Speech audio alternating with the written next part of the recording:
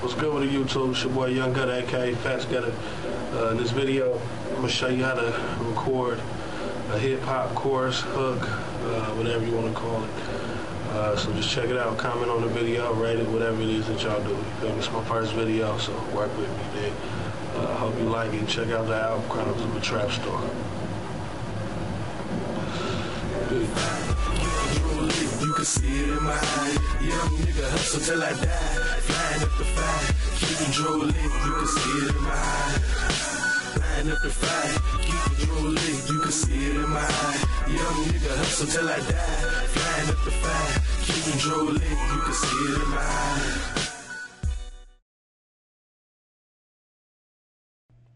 What's good, YouTube? I'm going to be showing y'all today how to record a hip-hop track, the basic fundamentals of getting a good sound.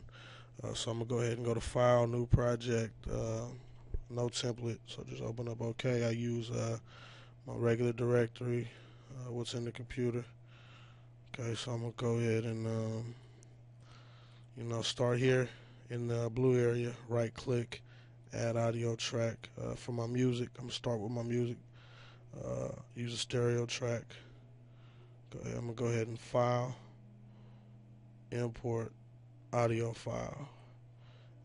And this, I'm going to do West Mob. It's a song I already got written. I'm going to go ahead and select that. There he is. Bam. Okay, so now the next thing I'm going to do is I'm going to go to my tempo and I'm going to adjust my tempo. If the numbers are highlighted in orange, that means it's fixed at 120 or set at 122. If it's unhighlighted, it means it's fixed. Meaning you could set it to whatever you want it to be. Okay, if you notice on the song, see 90 West Mob. 90 is the tempo, the beat. I always put the tempo number on the beat so I know what it is off top immediately. So bam, enter 90, the tempo. Okay, I'm gonna go ahead and duplicate this little chunk of music. I did that because the hook's gonna drop on the 25th bar.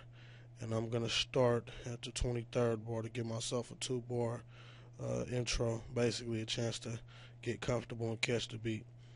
Okay, so zoom back out, right click over here again in this area, add audio track. Now this time for my vocals, I'm going to use mono tracks. And this is the chorus, and I like to stack my chorus so it has a nice rich sound. So I'm going to go ahead and add 5 tracks, just like that. And then my locators, it's important to me because it helps me know exactly where I'm at. So I move these to the areas that I'm gonna be recording in, but first you got to go here to the snap tool. Very important.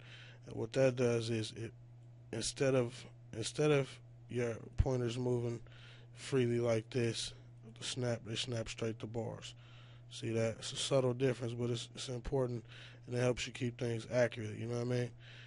So you go ahead and loop it, you know what I'm saying, where you want it to go. So I'm going to go ahead and go 23 to 35, and I'll drag the pointer here.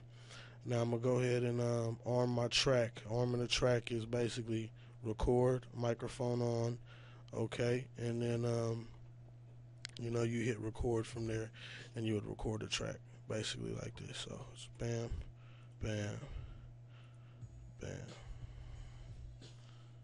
And that's basically how you do it. Now I'm gonna go ahead and turn this microphone off. I'm gonna get in the booth and actually do a song. So check it out, you know what I'm saying, and peep how we get there. Okay, I listened to it, I liked it, so I'm gonna go ahead and prepare it to be mixed. I'm gonna go ahead and highlight everything, cut off all the air in the beginning of the hook, do the same for the end, even everything out. And in the next video, I'm going to go over mixing this, bouncing it down and bringing it back in. So check out the next video, man. Again, man, appreciate your time. Go check out the album, man, Chronicles of a Trap Star, man, real deep boy music. Flying up the fire, keep control lit, you can see it in my eye.